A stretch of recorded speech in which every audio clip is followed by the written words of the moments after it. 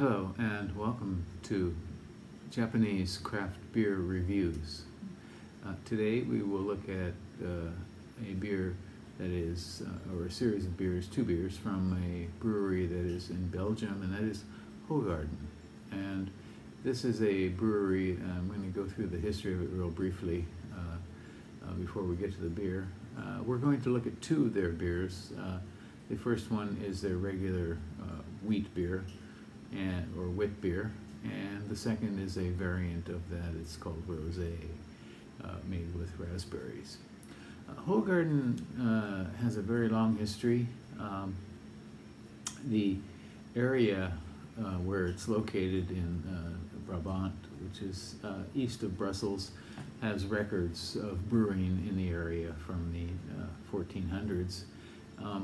And apparently in the 19th century there were actually 13 breweries in the village there, Hoegaarden. And but over time, as taste changed, in 1957 the very last one closed, and a young man who was actually in the milk delivery business named Pierre Celis, who also knew the brewery and apparently had some experience working there part-time, or learned a little bit about it, decided that he was going to revive the style.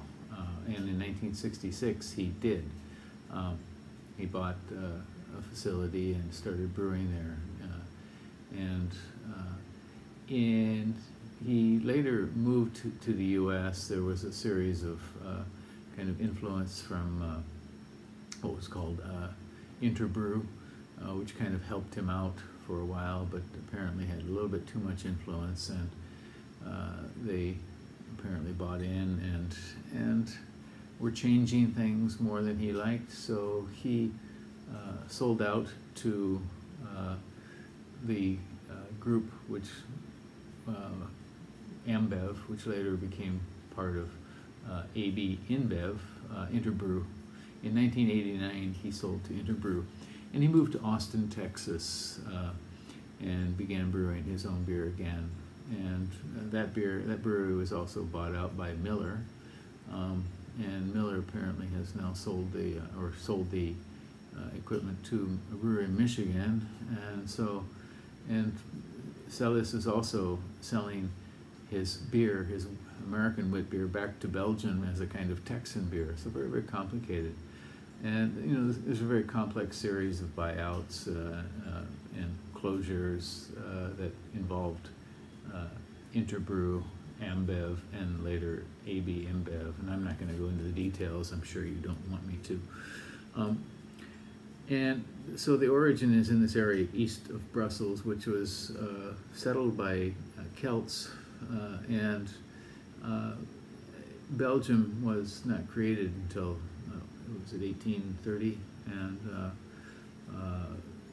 so it was part of the Netherlands at that point. And Netherlands, of course, had colonized some islands in the Caribbean, and including Curacao, which gave them the oranges for their dried orange peel, which is an ingredient in this, and also some spices, things like coriander and cumin. And so it's kind of funny. What was it? De Gaulle said that the London Conference in 1830 created Belgium just to annoy the French. So, and I'm sure Belgians don't like to hear that. Kind of a complex relationship between Belgium, France, and England. And ultimately, AB InBev decided, after all their moves and buyouts and this and that, to keep on brewing in Hoegaarden. And their main beer, this wheat beer that we're going to look at next, we'll talk about it in more detail. So the wheat beer is the main one, and I have to say it's probably one of the most popular beers in the world, actually, certainly in Japan. It's probably the most popular Japanese beer. So Hoegaarden also makes rosé with raspberries and citro. Their Grand Cru is quite famous. They make something called Julius, which is a high alcohol beer, forbidden fruit. You may have seen this one with a picture of Adam and Eve on the label. Das, and then Special. So a variety of beers, some very interesting and some not. Well, let's take a look at the first one next. All right, bye-bye. Okay, and now let's take a look at the first beer from Hoegaarden, and it is this one. If you have spent any time in beer bars, you probably have seen this on the menu, and it's quite popular. I think in Japan it's probably the most popular Belgian beer. So this is a very light beer, which includes unmalted wheat and coriander and dried Curacao orange peel. And the original recipe developed by Celis also included cumin in it, and I don't believe that's an ingredient anymore. So this is quite a popular beer, and we'll take a look at it. So this beer has, on RateBeer, it has 7,000 ratings and an average score of 3.62. The style is wit beer or Belgian white ale, and so an average of 3.62, 83% for all beers on RateBeer, and 98 for its style, which is wit beer.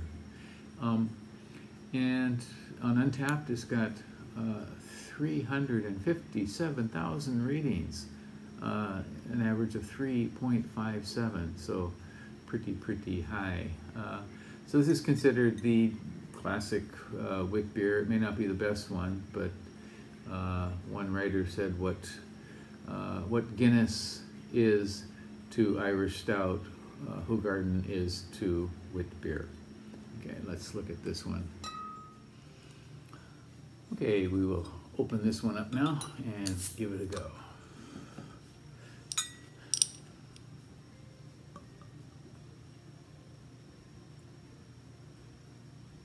This is a kind of a special style with the unmalted wheat and the spices in it. So it's quite different from a lot of beers. And you can see it's cloudy, sort of cloudy pastel yellow with a finger of nice spongy white head. And you can see the carbonation is really roaring here. And put it through the light. You can see how this pastel just sort of disappears in the light, and the carbonation is really something.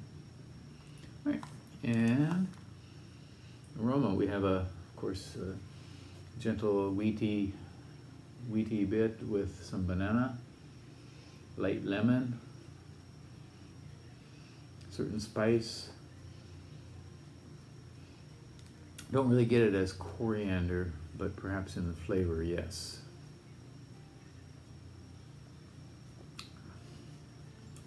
Okay, very mild, tangy fruit. Very light hop. It's got 15 international bittering units, and the orange peel is quite detectable.